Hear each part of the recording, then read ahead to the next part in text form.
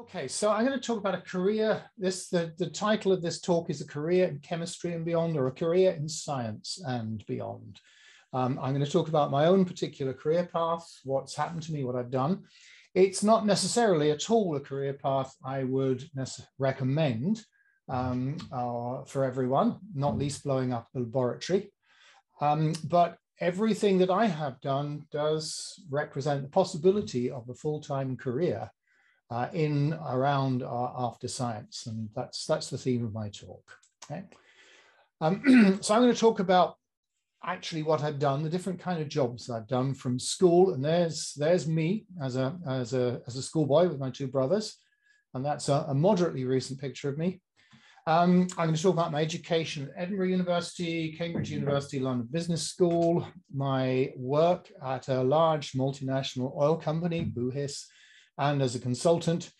And at the bottom of a number of the pages, you'll see me talking about some of the key skills required. So the jobs didn't just require technical and scientific skills, they required some other interpersonal skills as well. And I'm going to mention those in passing. I'll finish off with some ideas, things that you can do to develop your career during lockdown. And I'm happy to take questions. If we're going through the talk, put your questions on the chat and those will be relayed to me. Otherwise, I will try and leave a bit of time at the end, and we're having a roundtable session later on as well. So, the story begins down in Exeter, where I went to school at this place here, which is a school in Exeter, funnily enough, called Exeter School. That isn't quite the chemistry lab that I worked in, but it was that kind of age. And here are all the school teachers. And you can see in those years, all the school teachers wearing very, very smart suits, apart from one. And this, of course, was a chemistry teacher. And he was one of the 2 or 3 most influential people in my whole career, because he was one of those teachers that didn't mind when you asked him questions. And he didn't mind if he didn't know the answer. He'd say, oh, I don't know that. Let's do the experiment here and now. Sometimes involving large quantities of sodium and water and odd explosions. He was wonderfully, and still is, called Mr. Badman, Keith Badman, wonderful, lovely guy, and I recently reconnected with him after about 30 or 40 years. So there I was in Exeter, and I decided I wanted to go to the university to do chemistry. I also decided that I really wanted to get away from Devon as much as possible, far away from my parents. And it has to be said, I get on a lot better with my family these days. Now I'm 500 miles away from them. And I decided to go to university in Edinburgh. I might have gone to Aberdeen if I'd known there was a university there, but as it was, I went to Edinburgh. And here's a picture of Edinburgh, and that's where I live now. I've lived in a few other places since then, but that's where I am now. At Edinburgh, I was influenced by another gentleman, a professor called Evelyn Ebsworth.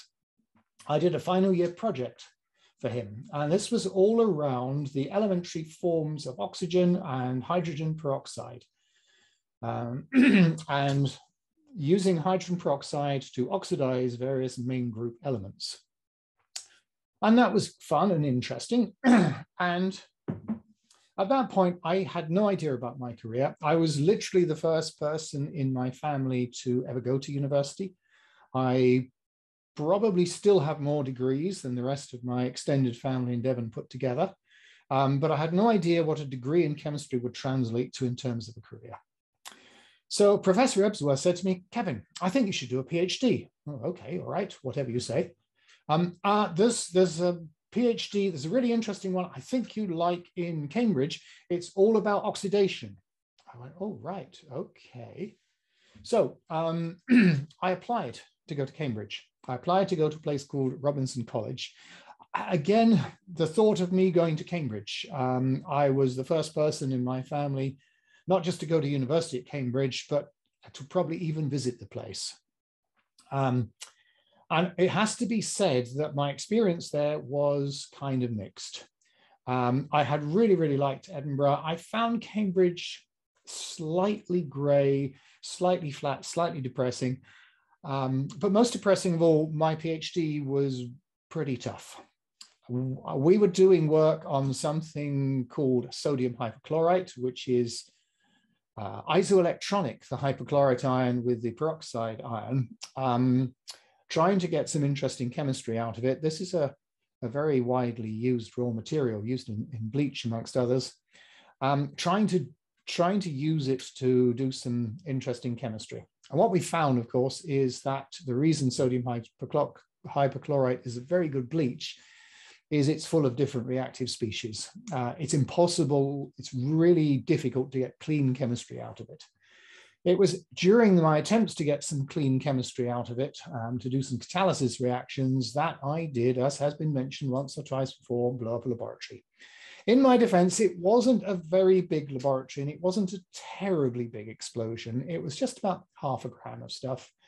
I did completely destroy a rotary evaporator. I did blow out the windows, and I trashed the bench and a few other things, and perforated an eardrum. But I survived. And the scary thing was that was 0.5 gram. I had actually done the preparation a few times earlier on 20 grams, which probably would have been a lot worse. I might have been blown out of one of those windows. Anyway, after that, it was decided that an academic career probably wasn't the one for me. So what happened? Well, in those years, a number of major companies, especially those involved in the chemical industry, oil companies, chemical companies, pharmaceutical companies, used to come and visit the universities, called it the milk round. This was the main recruitment route for graduate staff going into R&D. And I went to talk to BP and they said, oh, we're setting up a really new group R&D center. We're going to spend more than 50% of our time and money on non-oil technologies. We're preparing for when the oil runs out. And this was quite prescient. This is back in the 80s and 90s. And it's going to be lots of interesting opportunities. Trouble was, during the interview, I did have to confess to the fact that I'd blown up a laboratory. And I thought, oh dear, they're never going to hire me. Actually, it seemed to spark their interest. Oh, you blew up a laboratory. Oh, no, that's not a problem. In fact, it's quite interesting because, well, we are blowing up engines.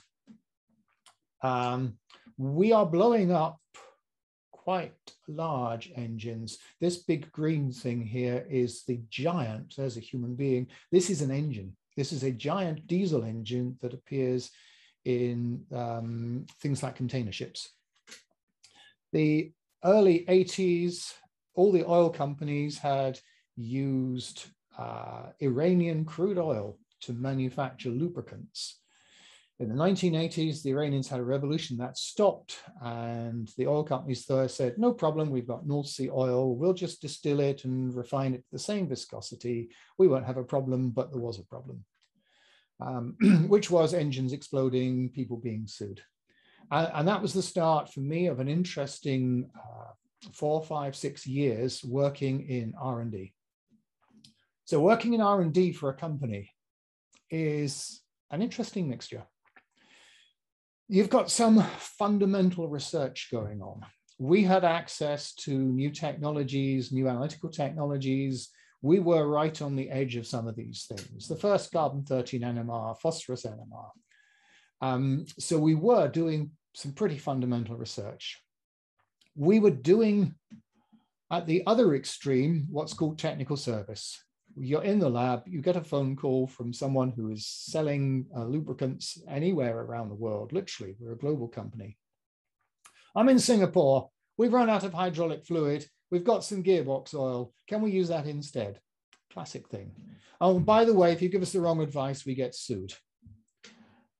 Which led us into the third kind of work, which was troubleshooting, problem solving, where we actually are being sued because the customer's engine is blown up and they think it's our fault. So key skills, and these are still the key skills that employers look for now, things like problem solving and curiosity. So we solved the problem. We figured out why it was we couldn't make lubricants out of North Sea oil, and we got a lubricant that could work. Then what you have to do is launch a new product onto market. In the same way that drugs and vaccines have to do clinical trials, engine oils go through a whole series of tests. Not quite as exciting, but still important. Tests set by engine manufacturers, et cetera, tests set by international standards agencies. And then the product has to be, manufactured, so you need a specification. It has to be launched. And you've got a nice new oil, well, you need to put it in a nice new package. And you hire some people to design the package, and then you figure out how you're going to market it. So it's very much a team activity. And here, as a chemist, I'm working with engineers, I'm working with mechanics, I'm working with marketing people, I'm working with design people, and I have to share my knowledge. If any of you are interested in more details of that, I wrote a case study, a problem-based learning case study for the Royal Society of Chemistry a few years ago. It's on the Royal Society of Chemistry website. It's called A Sticky Situation, and you can download it. It features the adventures of a thinly disguised oil company called Northland Petroleum being sued by a thinly disguised Australian billionaire. So after a number of years, it was decided that I had management potential because I'd been good at fixing people's oil problems. And I was moved into a different job, still involved in the lubricants business, but actually being a salesperson. The lubricants business, it's not just engine oils. Basically, every kind of transport, these are trains, that one's a steam train, and every kind of industry, hydraulic fluid, textiles, the food industry, those are cheeses. This is a cement factory in Egypt. Every kind of industry needs bespoke and specialist lubricating oils. And I was traveling around the globe selling these things. So yes, I had to know about the technical characteristics of the oil I was selling. I had to be very financially aware because I had a budget. I had sales targets and a lot of patience, a lot of persistence, a lot of negotiation. But I was, oops, don't want that one just yet. So the key skills: persistence, willingness to fly a lot. So my job was specifically to sell oils to people in countries where we did not have a BP company on the ground. In Britain, we had BP Oil UK. In France, we had a French company. In Germany, we had a German company. I was dealing with Egypt and Jordan and the Lebanon and Iran, Iraq and Syria. We did not have companies in those countries. And so I was based in London. I was traveling. I subsequently calculated that I did 95 flights in just over 3 years on some of the world's least attractive airlines. And the degree of attraction was possibly not enhanced by the fact that several of the countries I was traveling to were at war. Lebanon was in the middle of a civil war, and Iran and Iraq were in the midst of what is sometimes called the First Gulf War. Iran against Iraq, old-fashioned trench warfare, incredibly bloody through the 1980s. So another key skill, being polite to people carrying guns, learning a little bit, just a few key phrases in someone's language. If all you can say is hello, good morning, and thank you, that can get you out of a number of sticky situations. My next job was an upwards and slightly sideways move, in that I wasn't the only salesperson in this group. There were about a dozen of us. And I got promoted to be not just a salesperson, but the technology manager, the person in charge of the science of the sales business. So my job was to keep track on what all of the various salesmen were selling to which customers, making sure they were doing the right things, doing technical support for customers, and also dealing with things like REACH regulations, shipping regulations, material safety data sheets, etc. Broadly, my job was to not get sued, not let us get sued. Key skills here, very different. Attention to detail comes up, but also my ability to work with people. Quite a lot of the time, I was having to say no to a colleague. No, you can't do that. No, you can't sell those things to those people, and explain why that was. My final job with the oil company was working back in their technology strategy unit. You remember I'd said that 50% of the oil company's R&D was going on non-oil investments. So we're now about 10, 12 years on into my career, and all the time I've been playing with engine oils. My R&D colleagues have been busy working on things like photovoltaics and new materials, and discussing whether BP should be into pharmaceuticals. It shouldn't. Discussing whether BP should be into electronics and software. It might. Discussing whether BP should be into new materials, aerospace. It did. The issue here is that when you're looking at entering a new business, you don't just need to look at the science. You need to look at the money side of things. You need to look at the barriers to entry in that market. And so we write quite a lot of strategies. We think about what the need of the company will be in the future. We need to write reports. We do a lot of analysis. And as a fairly junior person, I'm reporting to very senior people. So I can't tell them what to do, but I need to develop my influencing skills. So early 90s, my career changes quite drastically. I leave the oil company. And this is a shock to many people because the big industries in those days were companies you tended to work for life. I joined ICI. I'm going to be with ICI for my whole career. I joined BP. I'm going to be there for my whole career. And that changes in the early 1990s. BP starts to slash out layers of management. We'd had 17 different grade levels, and these were drastically reduced, partly because of the introduction of IT that makes it easier to collaborate. The BP research on non-oil projects closes down. And sadly, some of that's my fault because I'd written a rather damning post-project appraisal about the effectiveness of our activities in that area. The BP lubricants business in Europe, where I've been working, gets effectively sold to other companies.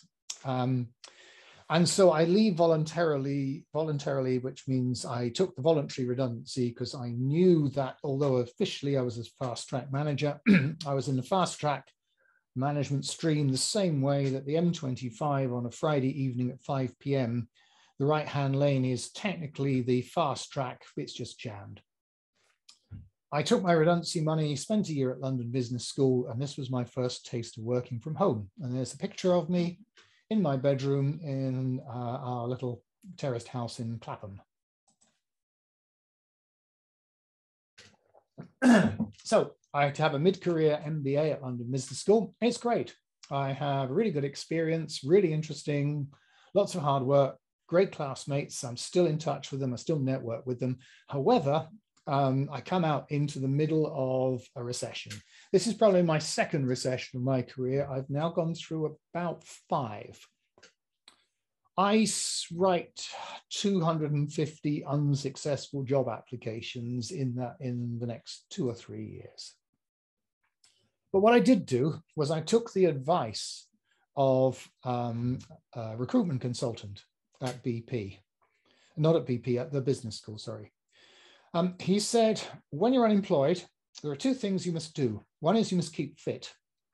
It really shows in your body language when you come into the interview. And I covered that because I was cycling from Clapham to Baker Street every day. And if you're not a fit and fast cyclist doing that in London, you're dead.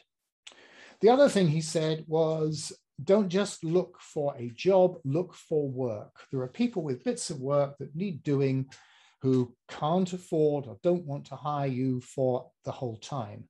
Do little bits of work, build up your experience. So freelance, network. So I took his advice. So when London Business School phoned me up one day, I'd finished the course, but they phoned me up, they thought about me and said, Kevin, would you like to go to Slovenia? We have a company out there that we've met. They need some help. They can't afford to pay you, but they'll give you 3 weeks free board and lodging, and we'll pay your airfare. And so I did. I went to this little company in Slovenia, which is ex-Yugoslavia. It's a very beautiful place. I thoroughly recommend visiting there.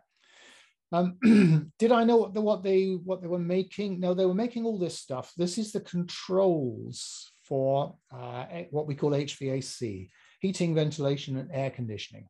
What was their problem? Well, their factory was in Slovenia. Their head office was in Serbia. So it wasn't just a metaphor to say we are at war with our head office.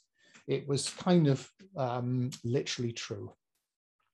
I was able to help these people. I did a sort of brain dump on how you set up headquarters function from scratch with the aid of a friend from London Business School.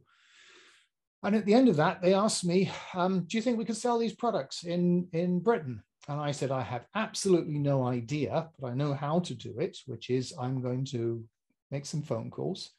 I'm going to find out people in that industry. And I'm going to do a little bit of networking with those people and find out what are the requirements for these products. And I actually found a wholesaler of these products in Slough, west of London. And I called them and I said, I've got these boys in, these people in Slovenia. You don't know where it is. It's ex-Yugoslavia. No, there isn't a war on there anymore. It's very peaceful. And they make some equipment in your area. And it looks quite good to me, but I'm not the judge. They said, can you send us pictures? I sent pictures. They said, can you send us samples? So yes. I came back, my suitcase weighing about 40 kilos because it was full of great chunks of metal.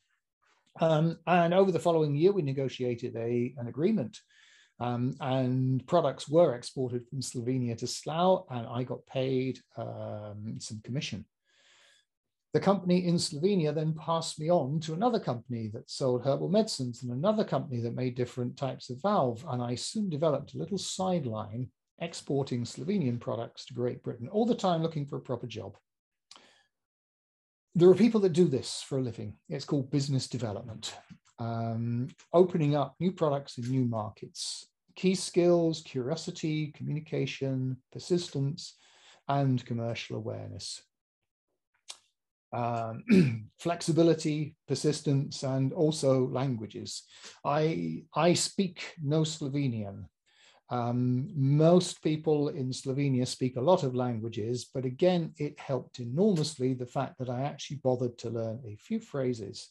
So I could say, hello, good morning, thank you. And I could in particular make telephone calls. Hello, it's Kevin here. Can I speak to Mr. Brankovic? It became a little bit of my party trick. I had some Slovenian phrases that I could trot out, much to the amusement, because no foreigners learn Slovenian, they said. Of course, the other thing was I had to be aware of that Slovenia was quite peaceful. There was indeed a war going on in the rest of ex-Yugoslavia. In Croatia and Serbia and Bosnia, a very tragic, much more bloodthirsty war. You'd occasionally in Ljubljana see people from the other countries coming there. It was like being in Switzerland in a way. They all came there to have a chat on neutral ground. Sadly, my Slovenian expertise, I mean, after about 3 years, I realized I was making about half my old salary and having fun. But after about 3 years, it completely stopped because the UK embassy in Ljubljana and the Slovenian embassy in London got together and offered a service pretty much exactly the same as mine, but for free. I wasn't charging a lot, but I was charging a little bit. And of course, that work stopped. However, I got a call from another friend, ex-BP again, so keeping my network going. Kevin, I'm privatizing all the research centers in Romania. I need someone to do some training. Would you like to do some training? You know all about taking new technologies to market. Well, I suppose I do a bit. I wrote the plan for BP. He said, what I particularly need is, do you have any East European case studies? And I said, well, I've just spent 3 years in Slovenia. I've met about 100 companies. Great, he said, you're what I need. So I spent a couple of years doing privatization plans and training. Key skills there were know-how and facilitation skills. That became the basis of the work that I still do to this day, training scientists and technologists in employability and commercial skills. The good news was there was no war going on in Romania or the Ukraine, which I also went to.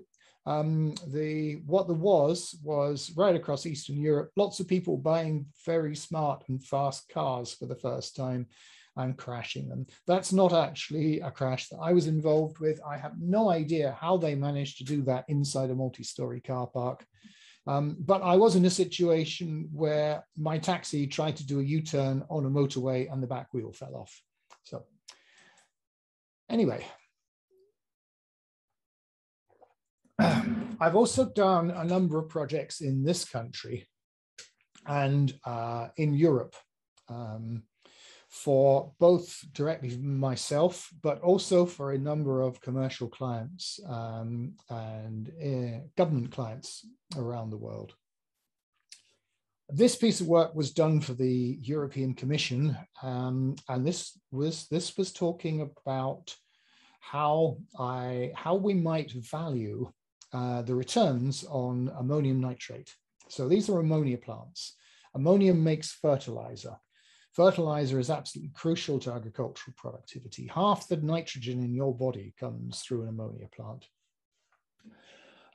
What we had to do was build a case that the fertilizer manufacturers were putting to the European Union about the returns on their plant and how the prevailing economics of the time, where price had been effectively depressed by material coming out of Russia, where agriculture had collapsed, meant that no one was ever going to build an ammonium nitrate plant in Europe again for the next 20 years.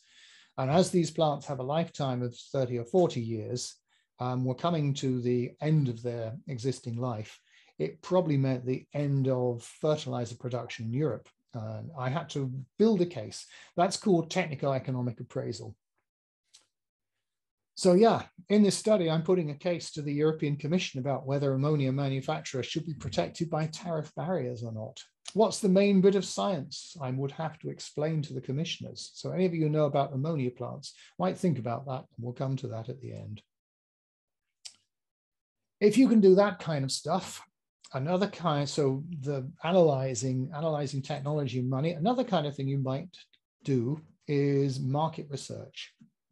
Not market research around consumer products like, should we change the packaging on a Mars bar, but market research on specialist technology companies, specialist technology propositions.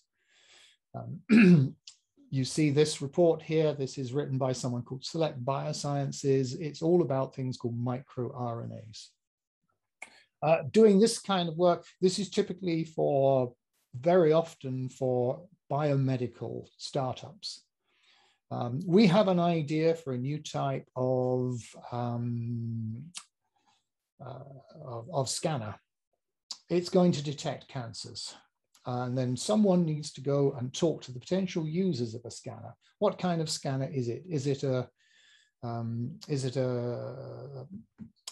MRI scanner? Is it a PET scanner? What does it do?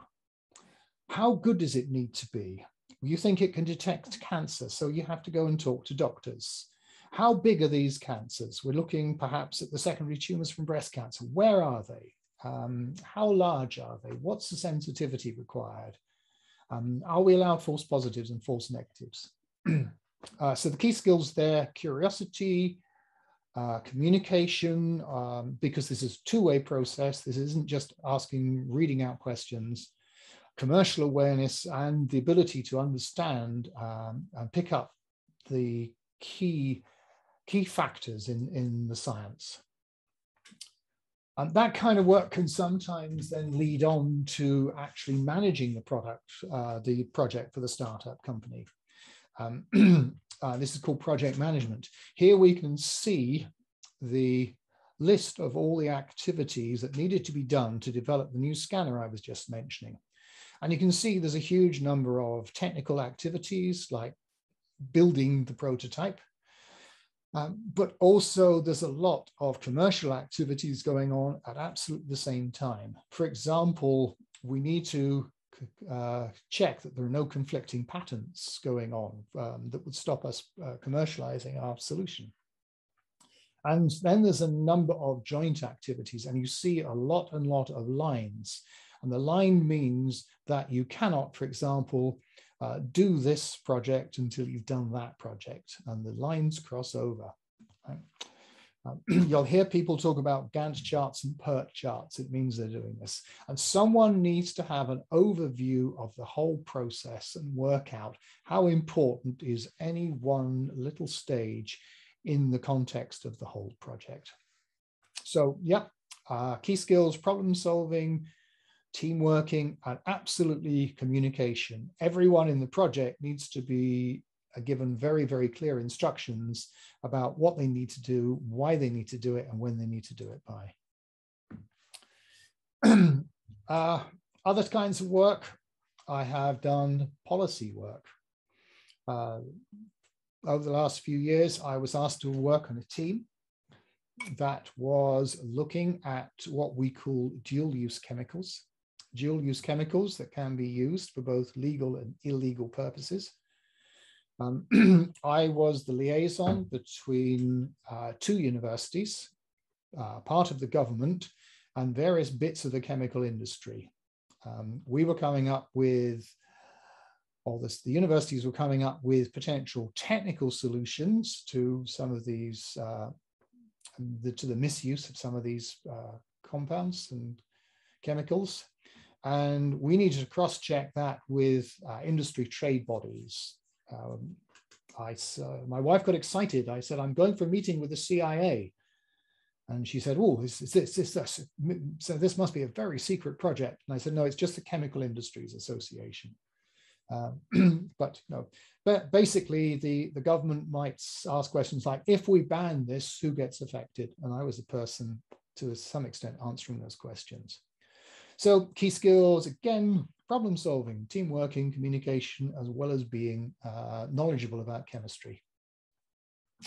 That leads on, if you can do that kind of work in project management, then you can also do facilitation work. You can chair meetings for people. You can be asked to resolve different problems. This was for a university where the various parties, the researchers, the teaching staff, the technicians, broadly were facing a problem of overcrowded and overused lab space. They brought all of the interested parties together for the very first time in the same room and realized they needed a referee. I had actually been a rugby referee. This meeting wasn't quite as bloodthirsty, but it was almost as tense. And again, key skills coming out, problem solving, team working. Communication is, yes, communication not in the sense of me talking a lot, but really listening hard. I talked about startup companies a little bit. I've alluded to them. And that's one of the things I've been working in over the last 15, 20 years at least. Universities have commercial offices. Universities come up with interesting science. The science might be commercializable. It might be licensed to a large company. It might be taken to a new company, a spin-out company. There are people at each university working in what's called the commercial office, and it's their job to do all this stuff. These are people who typically have a PhD in science and usually some kind of business degree and business experience as well. These, over most of my career, have been people that have been my clients. Kevin, we've invented this. How can you dig around, find any use to it? But I actually was a university commercial officer myself at the old Roslin Institute. This is the Roslin Institute in its original location. Of course, most famous for Dolly the clone sheep. They had a requirement for an interim manager. It was 6 months. They didn't have a commercial office. They were going to be taken over fully by the University of Edinburgh. They needed someone to step in 2 days a week for 6 months to be their commercial officer. And again, key skills: commercial awareness, team working, communication, patience, lots and lots of patience. There's lots and lots of paperwork that needs to be done, and attention to detail.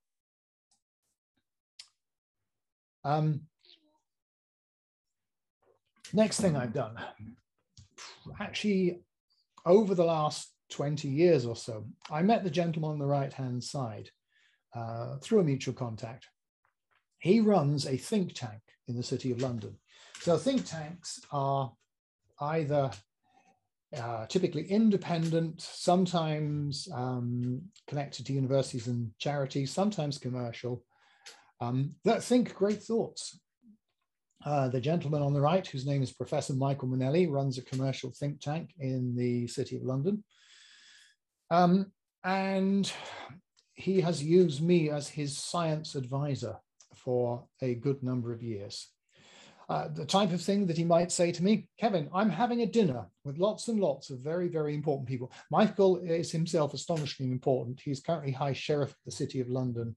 It's conceivable that he will be Lord Mayor of the City of London at some point, but he's a great guy. He said, Kevin, I'm having a dinner. We want to talk about emerging trends in life science and biotechnology. This is just a month pre-COVID, amazingly prescient. He said, I need three young people to be speakers. Have you got any contacts in the bioscience world? And so I was able to say to him, yeah, I've trained lots and lots of PhD students, and I was able to recommend 1, 2, 3 of them who I was confident could stand up at a meeting of some terrifyingly important people, hold their own, give presentations, and participate in the discussions.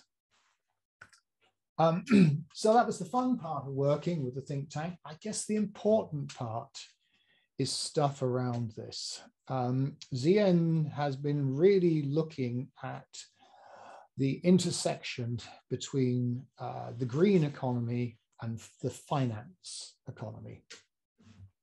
One of the issues is that my old company, BP, not very popular with conservationists because it digs oil out of the ground and burn it. Not me, but the company as a whole definitely did that. The problem for the UK is that one company provides something like 10% of all the income of all the pension funds in the UK. So asking BP to just stop doing what makes them money and what makes all their shareholders money is a tricky situation. We started to have discussions. This gentleman here was still working for BP because the city was, at that point, was saying everyone's always going to have to invest in oil companies because they're very strong balance sheets. Someone asked the question, you've got on your balance sheets all these reserves of oil that you've discovered but haven't dug out of the ground. How valuable are those? And the oil company said, well, they're valued at what we know the price of oil to be. So I think it was probably Michael said, yeah, but all that oil you've got, can you actually burn it? And they said, well, what do you mean? And he said, well, if you actually burn that oil, what does it do to CO2? And so I, of course, was the person that did the calculation. And what we quickly discovered was that if all the oil and gas companies did actually sell and all of the oil in their reserves was burnt, we'd be getting catastrophically, unrealistically high CO2 figures.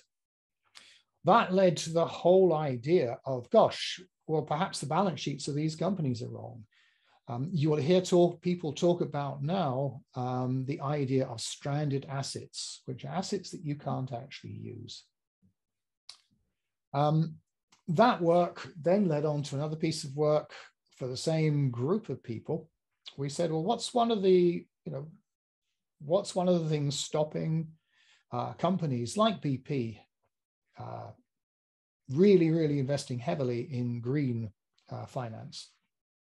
And it largely boils down to erratic government policies. Green energy is something that requires investment over 10, 20, 30, 40 years. It requires very high capital investment up front. It then can generate cash over a long period. And so we came up with the idea of various financial documents and financial entities. Governments borrow money from people. Perhaps they could borrow green money from people to do green projects. And that is possibly the most important piece of work that I've done in my whole career. It's just starting to be picked up on by governments as we come up to COP26. It's taken about 12 years for it to gain a degree of credence. The other thing that I do that I think is possibly equally important, what I do now is I spend a lot of time talking to students, lecturing to students, training students, and broadly what I do is I turn students into successful entrepreneurs. I believe I've trained about 2,500 of them, and roughly I have about a 1 in 150 hit rate of turning students into millionaires. Doesn't sound very good, does it? But actually the chances of a PhD student becoming a professor are rather worse than that. It's about 1 in 250. I have been therefore freelancing, doing home-based working for the last 25 years. I've done in total about 500 assignments across and around the UK and beyond. I think I have trained about 3,000 people. And there's a little map of some of my clients. If anyone has any contacts with the University of Aberystwyth, by the way, there's a nice big hole in that space there. So where does that leave us? My career, not one I'd necessarily recommend. Certainly working from home for 25 years has its challenges. You need a very tolerant wife, for example, or husband or partner. I think what I'm trying to get at here is that every one of those little jobs that I have done can be a full-time career for someone. And all those jobs need your science, but they need your science as a starting point.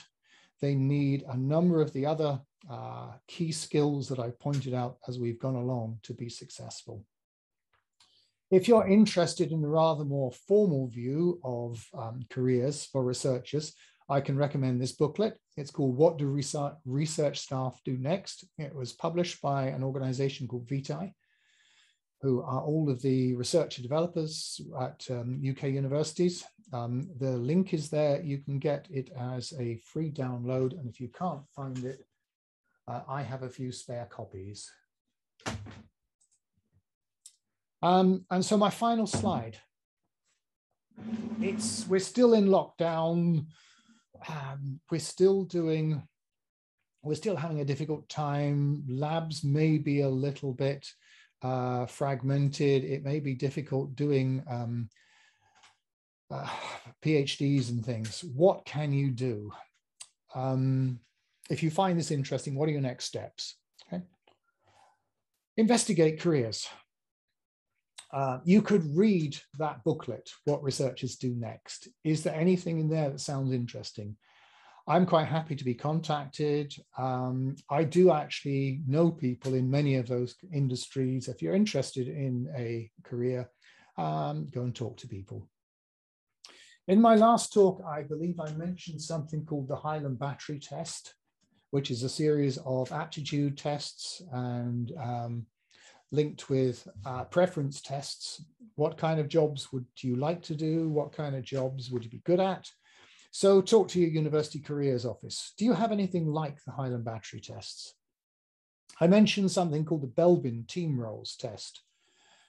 Are you the kind of person in a team situation who loves to lead the team, says, shout, come on?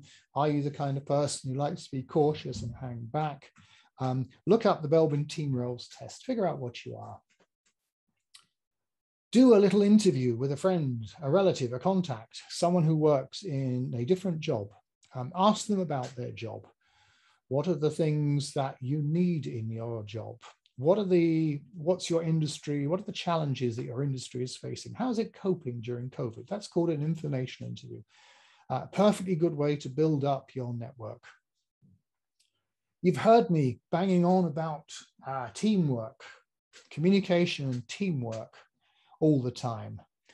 Now, that's not always easy to do as a student. Can be very particularly difficult as a PhD student working in a lab.